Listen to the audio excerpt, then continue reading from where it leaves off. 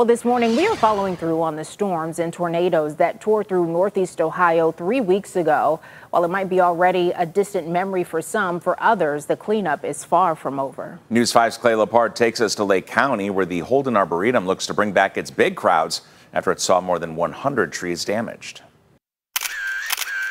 It's not the kind of slideshow you show your friends after a family trip, but what happened at the Holden Arboretum earlier this month is something that many here won't soon forget. It's been a whirlwind, literally, I guess.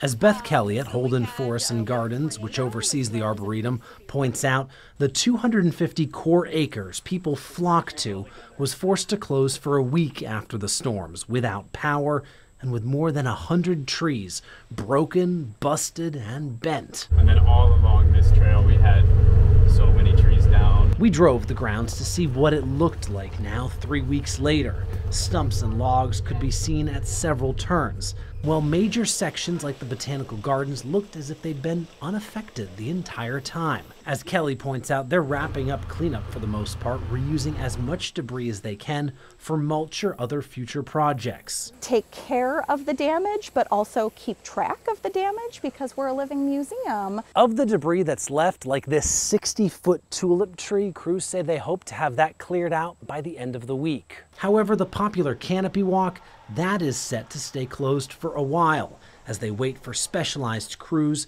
to repair this intricate system of cables. One of the cables that holds up one of the structures actually needs to be replaced, so it's a delicate process. It's not clear yet what the final bill will be to bring it all back to a new normal. However, the Arboretum has raised more than $65,000 so far to help with cleanup. In Kirtland, Clay Lepard, News 5.